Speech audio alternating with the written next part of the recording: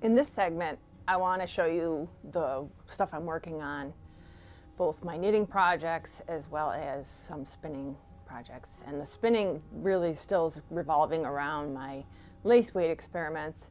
And I'm not going to spend a whole lot of time on that. I did do quite a bit of lace weight discussions last week and actually got a lot of really great feedback and advice and ideas from you guys through the comments and stuff, which I really appreciate. I mean, it's funny, I'm really not doing this to educate. I'm actually learning quite a bit more about the craft and stuff since I started the YouTube channel. So I really appreciate all that information and sharing you guys are doing after my episodes launch. So on the spinning stuff, so these are the 3 skeins. I talked about them at length last week. The first skein I did with the lace kit, and this is Caitlin's wool.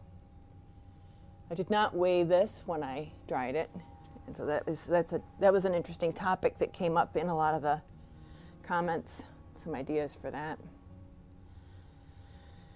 This is the second attempt. I feel like I got a little more proficient with it, and this one I did weigh when I dried it. This is just show and tell. I'm not going to go into the data that I collected. And then this is I skeined up some of the Jameson and Smith, because what I'm going to do is as part of my checklist of things I want to do, I want to wash this, dry it, and see if it gets some of its resilience back, because right now it's pretty flat. So I've made a checklist of the other stuff I wanted to do as part of just really getting exploring lace weight spinning. The first thing I wanted to do is change the drive band on my Rose, which I did do, videoed that. I think it's going to probably be in this episode. And then I'll also make that into a short, because I ran into a couple issues, and I think that when I do things and things don't go well, I'm imagining that they're probably the same thing is happening to others. So in fact, I was banging around on Ravelry this weekend. I was in the Fans of Majacraft group, and there was somebody that was having issues getting their whirl off of their wheel. Same exact thing that I struggled with. And so, I feel like by videoing my trials with that kind of stuff and overcoming it, that hopefully that gives you at least some sort of a partnership there in terms of overcoming the obstacles that we all run into with this activity that we've caught ourselves up in. All right, so I did change the drive band, and then the other thing I want to do is I want to change the setup on my Rose. Right now, I've got the lace kit on it, which is the smaller flyer. Oh my goodness, I'm spinning with the baby bobbin. I need to switch that over to the lace bobbin. You just gotta watch me every second. All right, so this is, so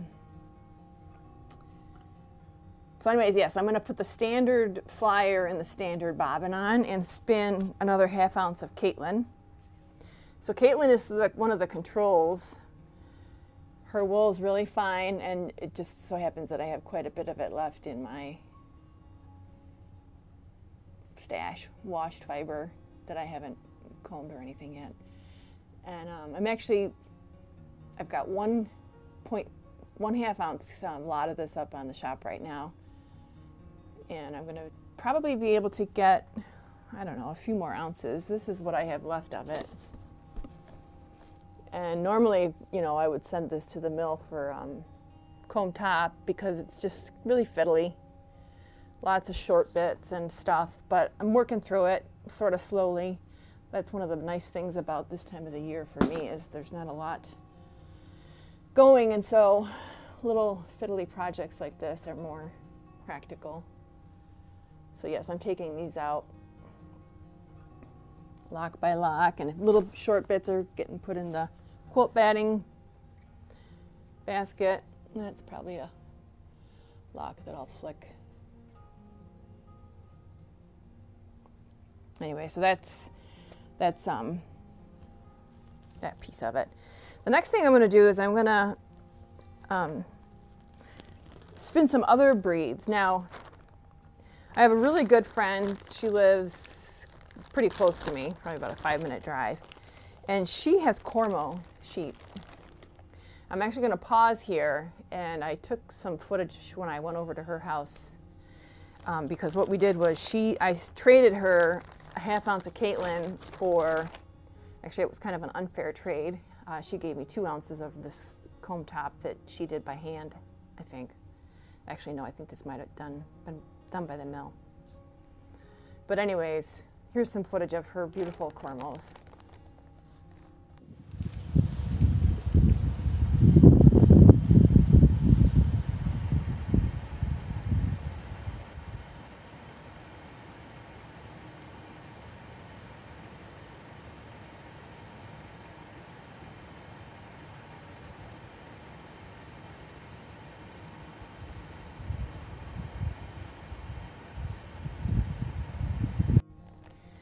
All right, so this is the comb top that she gave me as part of the trade.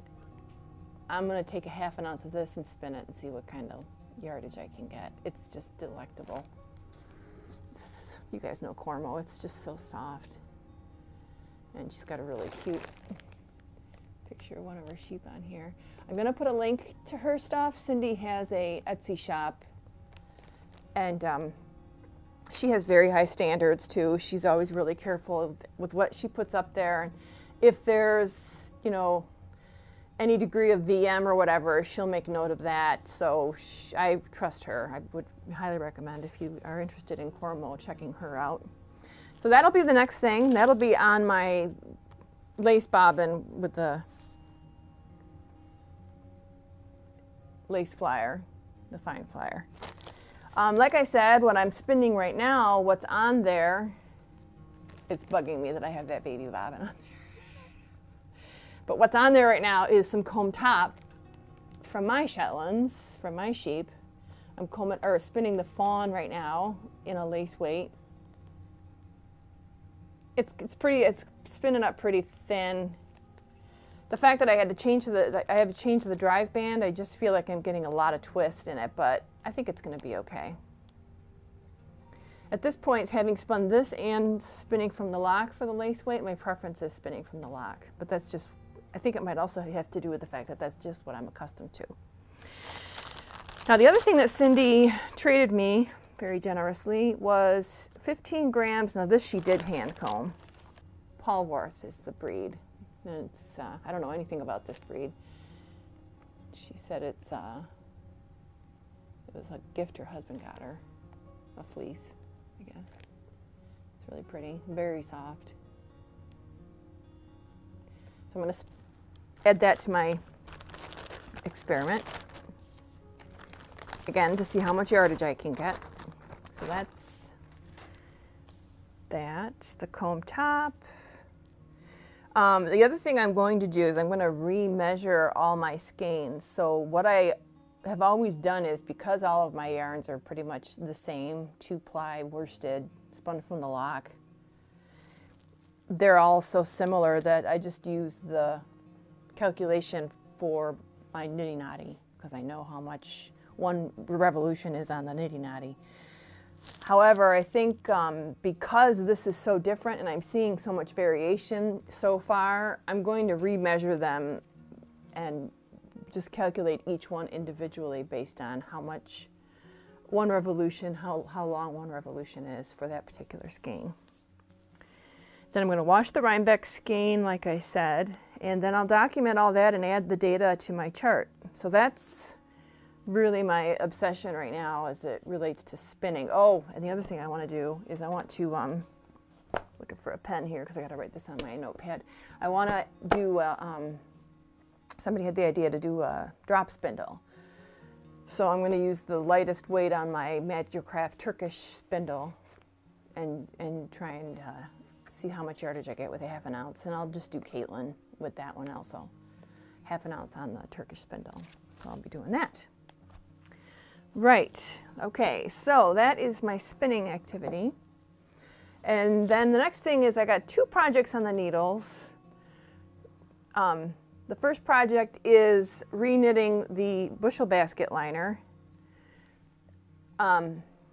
So Kim at Fairily Fiber Fun, we did a live session on Instagram, and she kind of worked with me and showed me how she calculated what the number of stitches I should be using, and just sort of reworked the pattern. And here's where I am right now with it. I'm about 5 inches up the side. This is the bottom part. I've got 4 inches to go, and then I'll do the brim.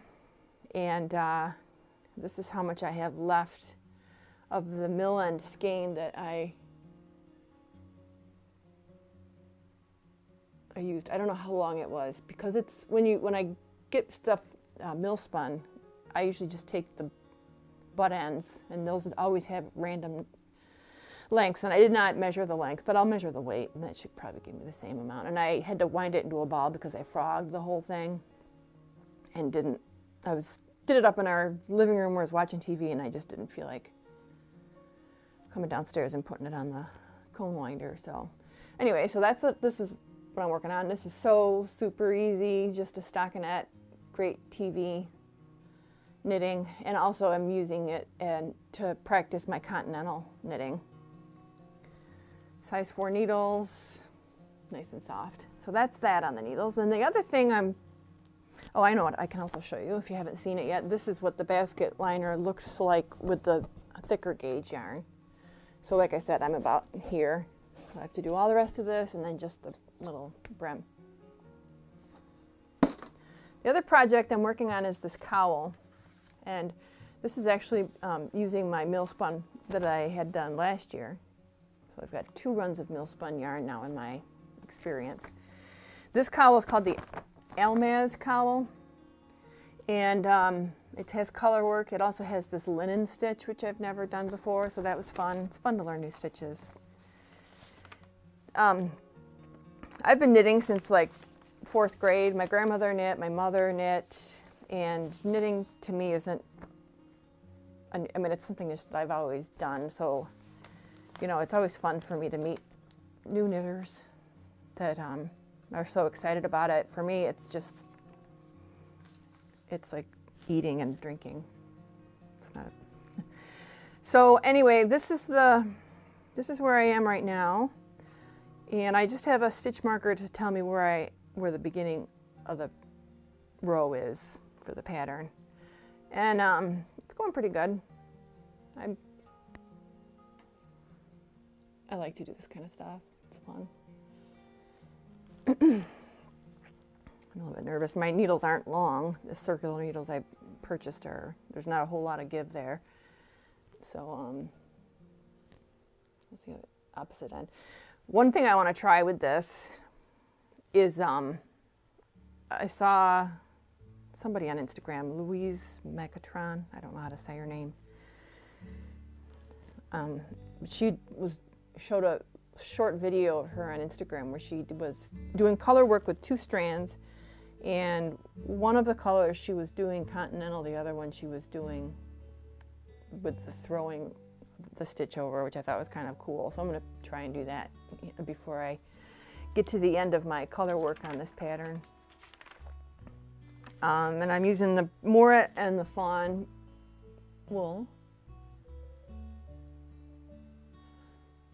So that's kind of interesting. This is the fawn from the other mill run, and that's the fawn from this mill run. I think this year's run is a little bit darker, a little different. So that's what's on the needles, and kind of what I'm focused on as it relates to spinning right now.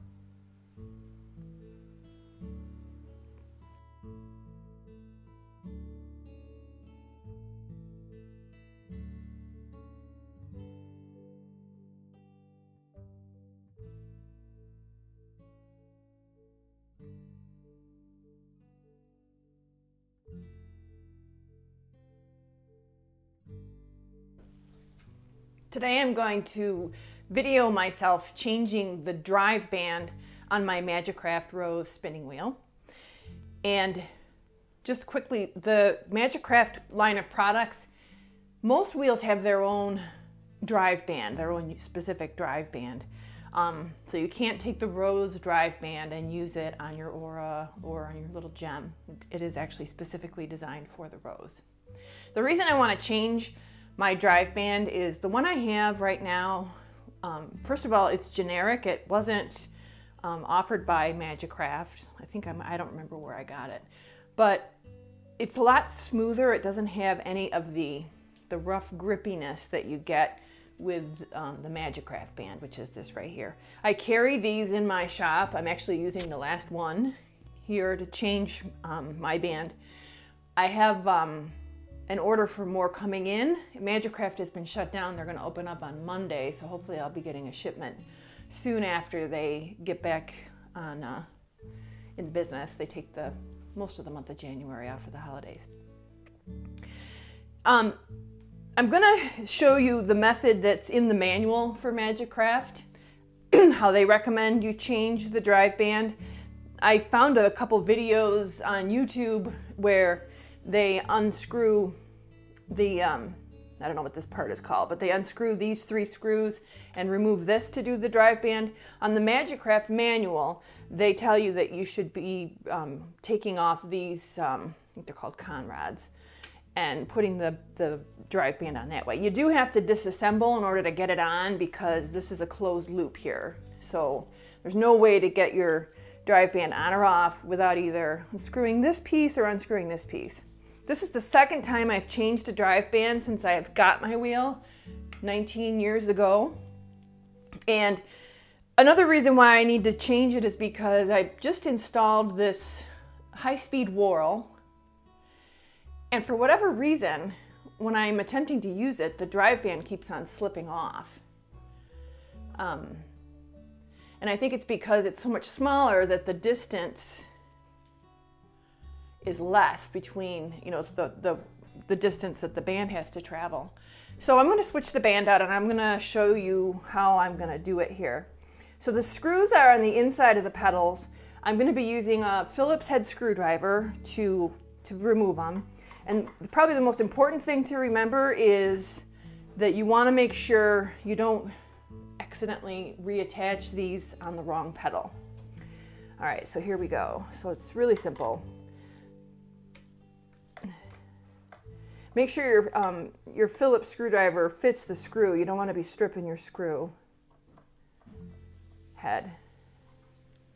All right, so that came off pretty easily. So the one closest to the wheel is at the left, and that's how I'm going to remember when I'm putting them back together.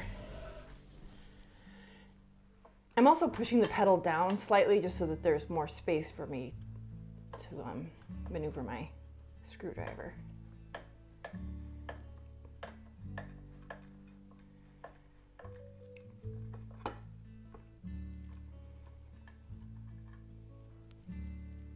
Okay.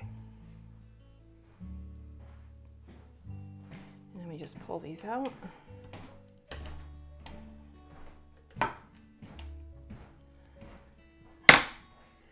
Remembering that this one, the one closest to the wheel, goes to this pedal. Okay, then it's just as simple as slipping off the old band and slipping on the new band. And I did mention that I have these in my shop. They're $20 plus freight. Okay, so now I'm going to put it back.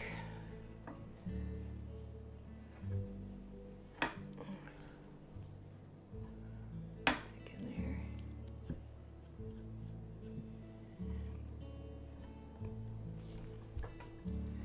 And I'm going to try and make sure I line up the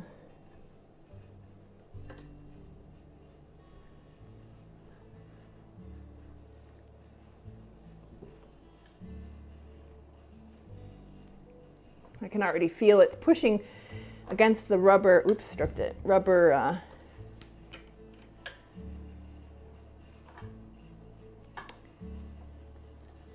tube or whatever. This takes a little force. It's not easy to go in. There's a little piece of fuzz there I'm taking.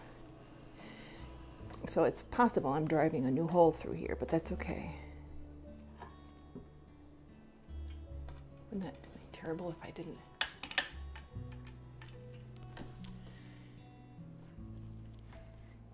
Yeah, see, I had to have my head way up there in order for the band to fit on here.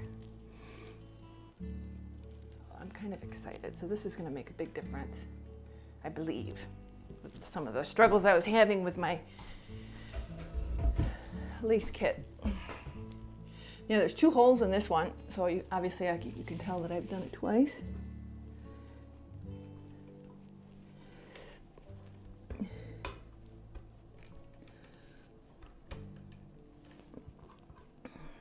there's like a nice little,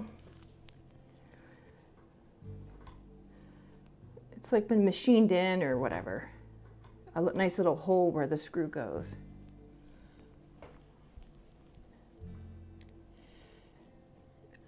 Start it up a little, I'm going to put it down here.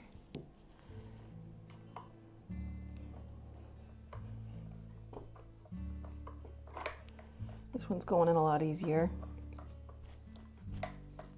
I'm so excited. I've needed to do this for quite a while, so that's good enough.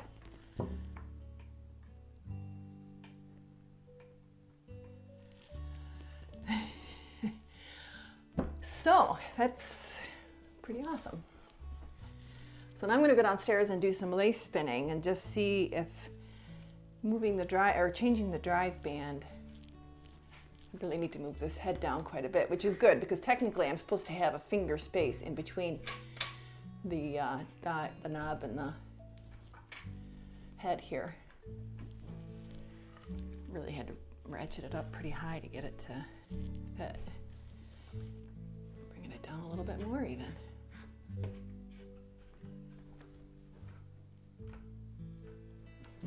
Again, that's because I put the lace whorl on here. Let me get the other whorl and I can show you the difference in the size.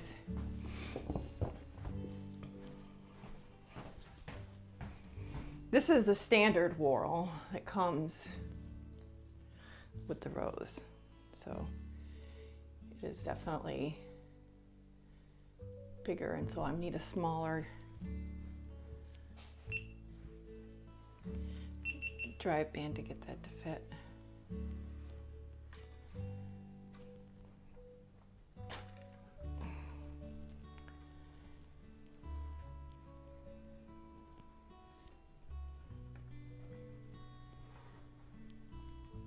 It's really tight.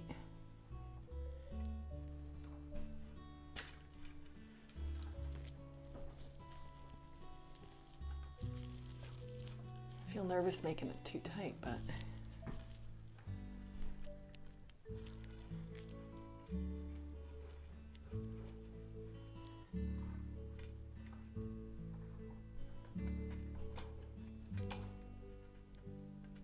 Jiminy Christmas. Okay, so it's on there, right? Okay, so this is on the smallest groove of the drive band, so I've got to hike this up to the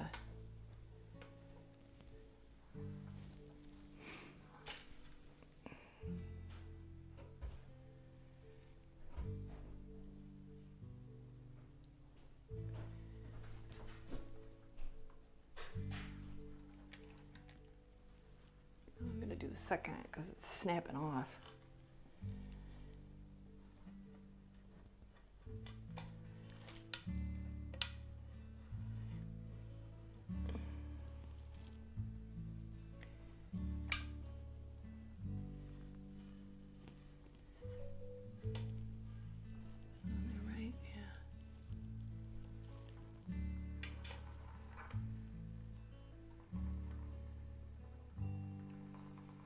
Just shifted to the smaller groove, so I'm gonna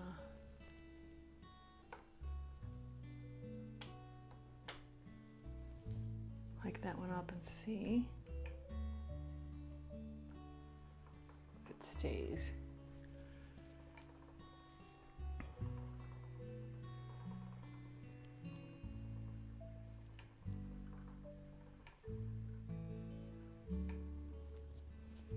Good. There you go.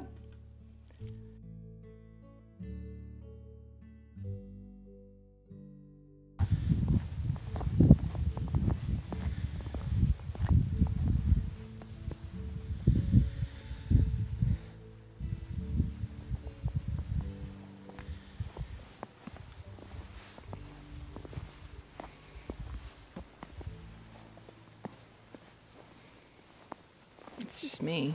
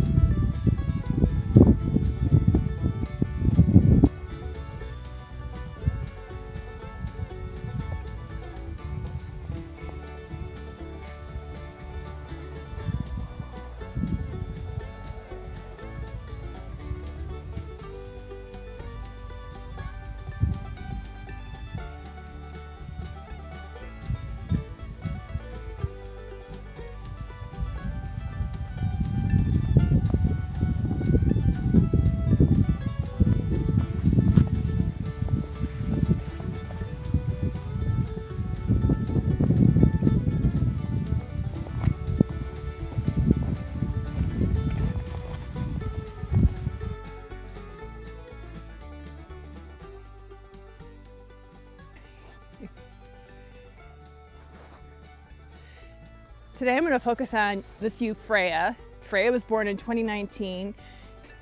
She's really one of the more flashy ewes, tends to stand out with group pictures because she's got the euglet markings, which is panda eyes, where the eyes have the contrasting color surrounding them. And so she's also got some flecket markings, little patches of spots, little black patches on her wool as well.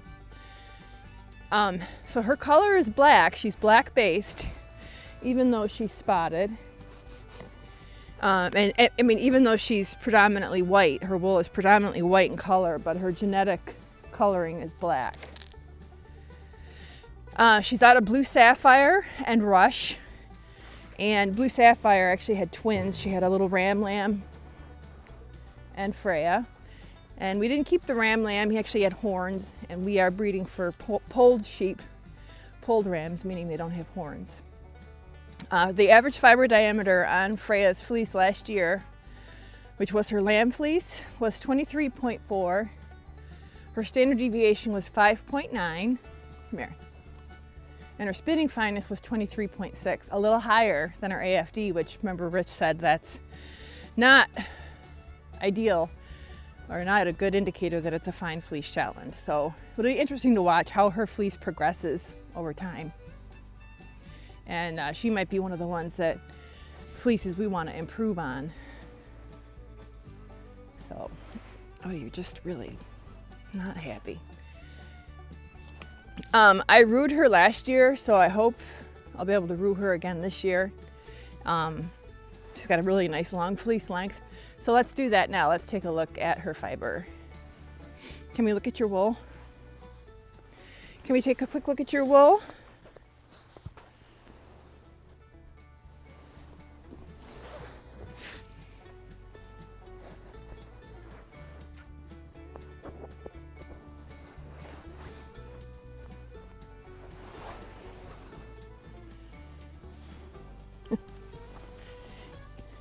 See here. This is hard to do with these big mittens. All right, come here.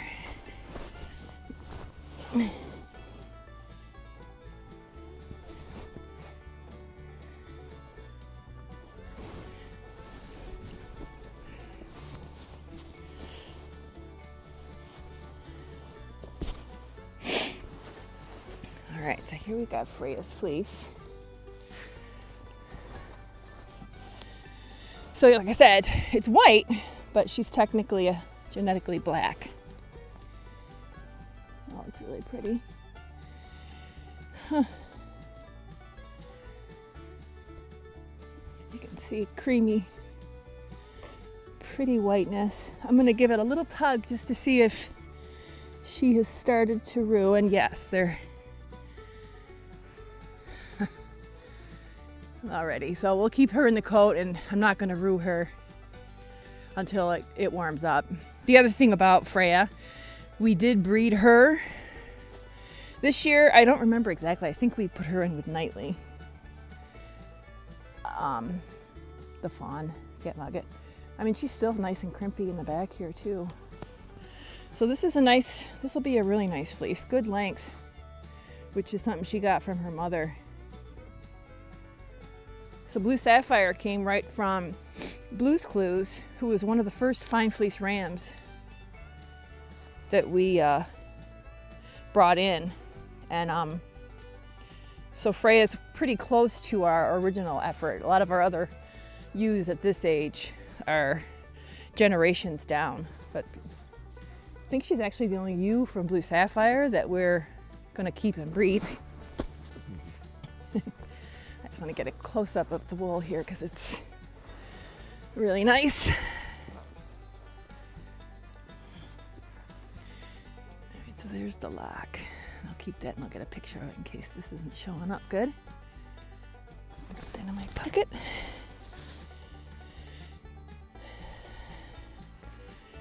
Just, man, get your little pink skin. You're so pretty.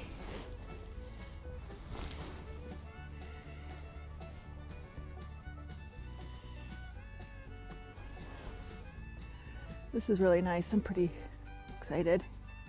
I know white fleeces are a dime a dozen, but I don't know, something about Shetland white fleeces. They're so sparkly and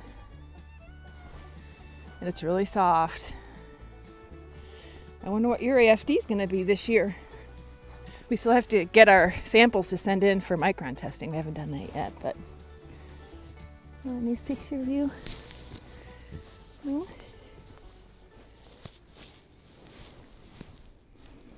Oh, you're just not loving me at all.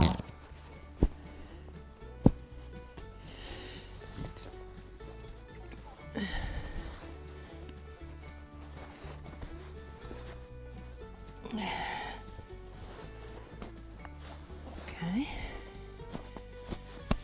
All right.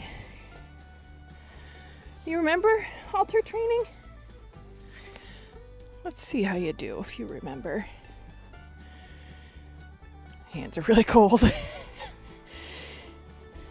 Let's see how you do.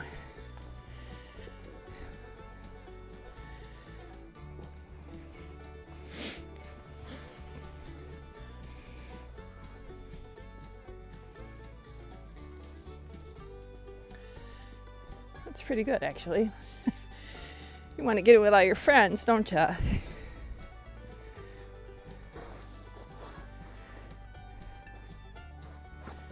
You stand up for me?